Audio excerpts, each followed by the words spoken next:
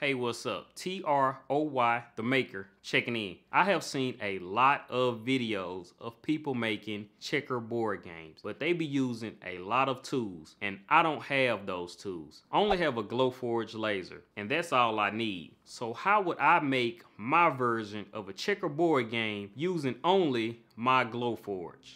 And if this is your first time watching one of my videos, I do project videos using the Glowforge 3D laser printer. And if you like those type of videos, make sure you hit that subscribe button and the bell so you will be notified when I drop a new video. Welcome to the project. So the first thing we got to get together is the materials. I know I'm going to use some walnut and mirror gold acrylic. I just love those two together. And I'm also going to use some white acrylic because I have a lot of that. And the other wood that I'm going to use is some cherry hardwood. I got the cherry hardwood, the walnut, and the white acrylic from Glowforge. The mirror gold acrylic, I ordered it from another website. I will link it in the description below. So we're gonna head to Corel Draw and I'm gonna show you how I'm going to design this checkerboard.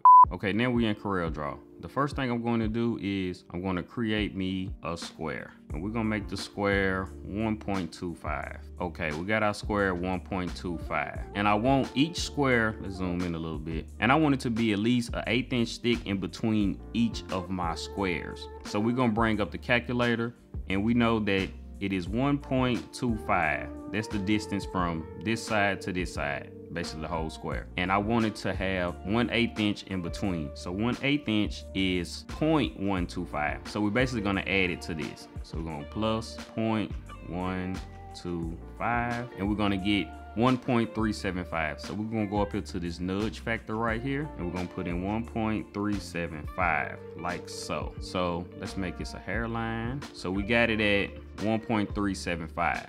So we're gonna go up here and we're gonna change to 0. The next thing we're gonna do is we're gonna make a duplicate. We're gonna go up here to edit, go down here to duplicate, or you can press Command D if you're on the Mac. So we're gonna make a duplicate. It basically put it right on top. That's what these, when we changed it to 0, did. So basically press the arrow to the right and it's gonna make the duplicate right beside it. And in between it, it is 1/8 inch thick. I hope that makes sense. But we're gonna make a duplicate again, Command D, and we're just gonna use the arrow key.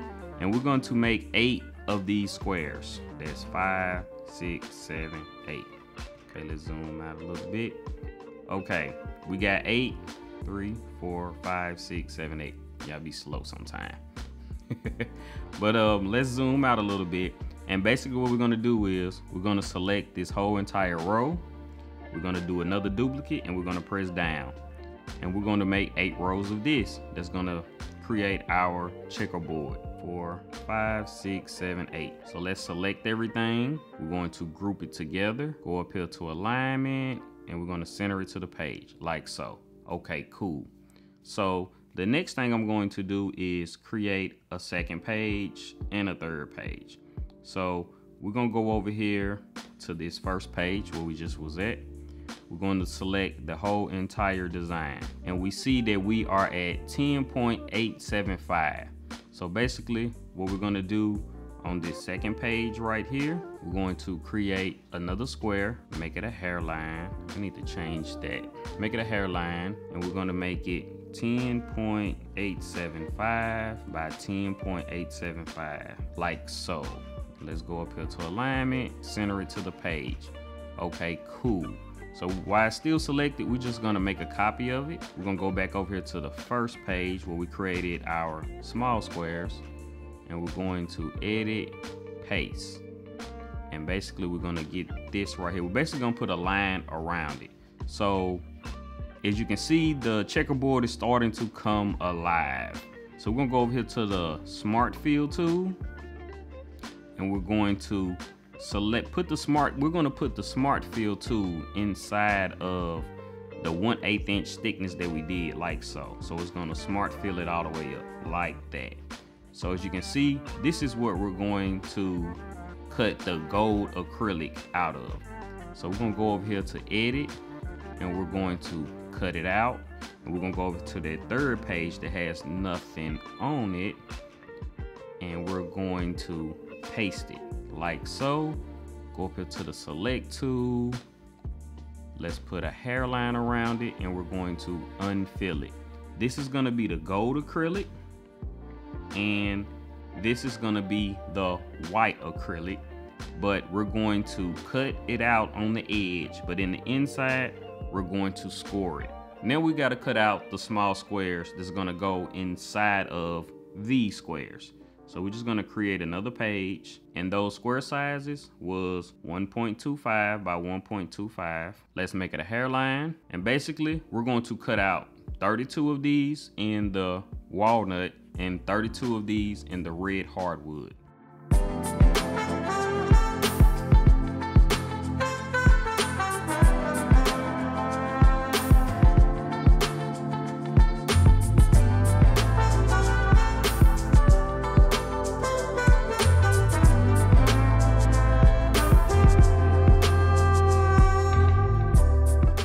Okay, we got the board cut out.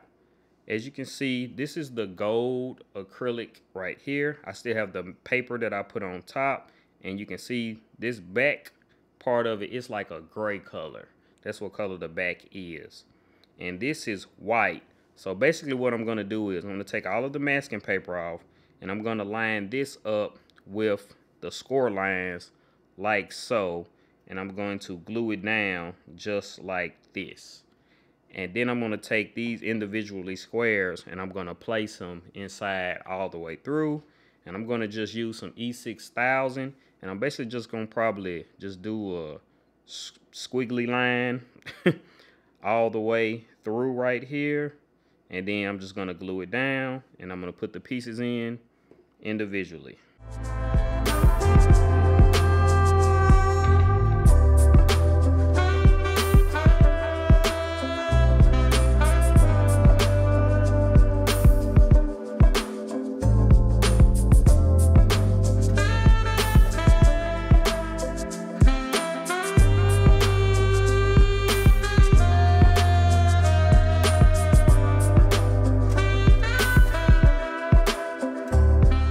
Okay, while I let this dry, let's go ahead and design the individual pieces. So basically what I'm gonna do with the pieces is we're gonna go over here to the circle. Let's change it to a hairline. Change it to a 1-inch diameter circle, like so. Let's zoom in on it. And we're going to put a contour inside of it. So let's go to the contour tool, and we're going to put it at an 1/8 inch. So 0.125, and we're going to go in the inside, and this is gonna be that, and we're going to select it, go up here to object, and we're going to break contour apart, and we're going to take this inside contour that we just created, we're gonna make a copy of it, and we're going to paste, and we're gonna move it to the side. So basically what I'm doing is I'm going to cut out the outside of it, and I'm going to engrave the inside of it. And then I'm going to turn it around on the opposite side, and I'm going to score it so I can see a line on it. So when I stick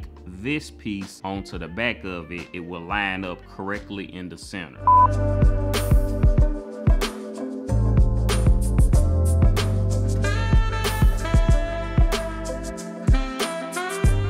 So basically what I did was I turned all of these pieces over on the opposite side, like so, because I'm going to use this same engraved circle right here to score a circle on the back, because I want the other piece to be able to line up exactly in the center. So you want to make sure that your pieces do not move. That's why I got these magnets on here, so the pieces wouldn't move. Throwback with it right now. So basically what I did was I just took this part right here, and I changed this from engraved to score. And as you can see, all of the score lines is lined up. Now we're gonna score it on.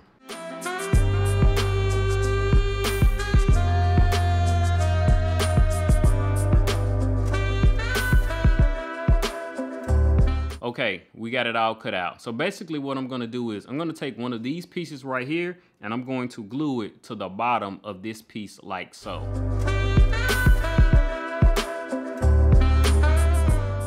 Yo, we got the pieces. Like how I use these clamps right here to dry them together.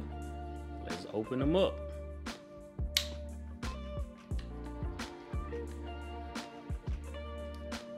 So when you get crowned.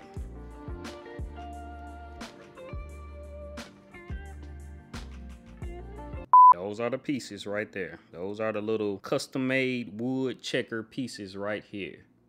Came out really good. Let's put it together. Okay, I have let this sit for a couple hours now. It's time to take the masking paper off. I hope I got all the pieces right. I think I did. We're finna see what it's gonna look like. Time lapse.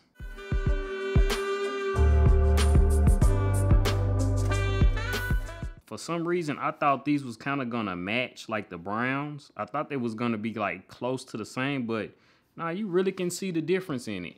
Like, this is actually lighter than the walnut. I thought they was a little bit closer, but this looks really good. Let's get the rest of the pieces.